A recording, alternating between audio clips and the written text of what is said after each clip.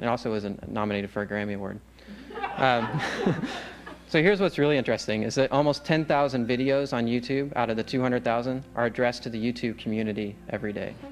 They're videos like this. Hi, everybody. Yo, Swift Karate Chop, Monkey Dude 1212 here.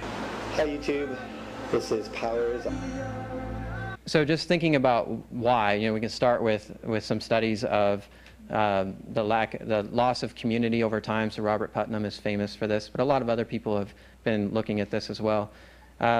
And some of the explanations that are around for this general sense of a loss of community are things like when women join the workforce, there's suddenly less free time, moving from the corner grocery store to these large supermarkets and ultimately these huge big box stores.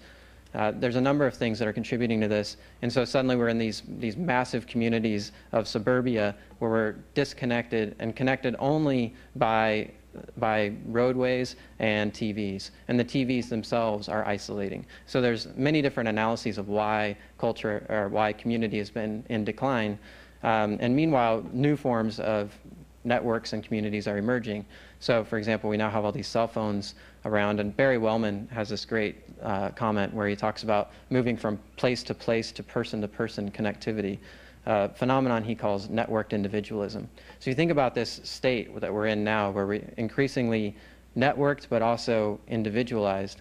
There's this cultural inversion going on where we're becoming increasingly individual, but many of us still have this really strong value and desire for community. So the more individual we become, the more we long for this community. We become increasingly independent while longing for stronger relationships. And we see increasing commercialization all around us, and we long for authenticity. And YouTube comes into the